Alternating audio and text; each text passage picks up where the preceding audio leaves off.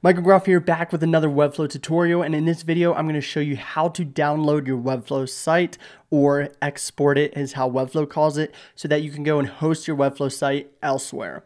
Also stick around, because at the end of this video I'm going to be showing you where you can actually host your Webflow site for free, and it comes with custom domains, SSL certificates, the whole 9 yards, and stick around for that if you're interested in that. But without any further ado, let's get right into it. So you first off want to make sure you're in the Webflow designer, and up here in the corner you see this little code icon.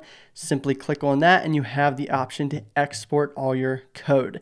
Now if you're not seeing this, you will need a paid Webflow workspace, not a site plan, a workspace, and then you can export the code. Basically, if you just want to export the code and go host it elsewhere, you can pay for 1 month, export it, and then cancel your subscription. But you will need a site workspace plan for this. Once you're here, you have the HTML, CSS, JavaScript, and assets. You simply go under HTML. I think it's going to export all of this anyway. I just always stick on the HTML tag. And you simply prepare the zip. Now, depending on how large your site will take, this might take a little bit. The site's pretty small, so it's already finished.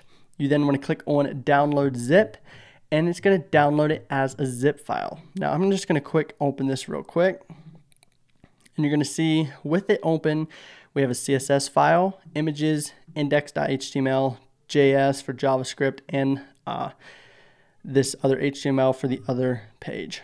And you can open these up in your favorite code editor, and the code will all be there. Now, this next part of the video, if you're interested, I'm going to show you where you can actually upload this custom code that you just exported and host it for free. So you literally want to go to just netlify.com and create an account. I already have an account, so I'm just going to log in. You're going to be presented with this page, and you should be able to see all this right here. I'm on team overview. You can also go to sites. I'm going to go on the sites tab. It's a little bit easier. And over here, you just click on add a new site and deploy manually. From here, you're just going to drag that zip file. I think this is what it was. Drag it in there. I guess we have to line it up. Drag it in there, and it's going to automatically start uploading the site. Now, I'm just going to quick refresh this. Sometimes it can take a little bit. And it automatically is available on this default domain.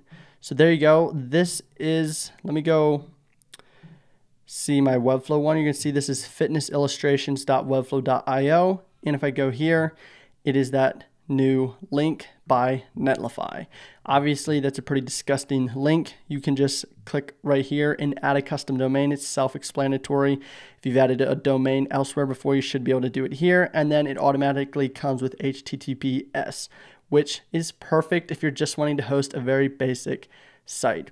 So I hope that was helpful. If it was, feel free to hit the like and subscribe if you want to see more videos like this. Also, I'm a Webflow developer and a Webflow consultant, so if you need help with those things, feel free to visit the links in the description, but I hope you have an amazing day.